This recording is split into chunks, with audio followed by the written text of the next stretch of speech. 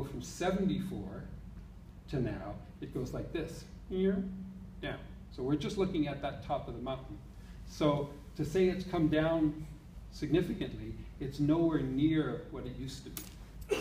So we used to be in the 69, 70,000 acre per year range.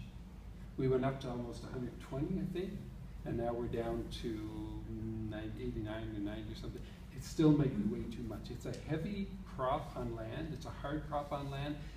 All the science, again, I was reading a ton of stuff on this recently, all the stuff saying, you know, even with the 3-year rotation, crop rotation, you start losing organic matter, right?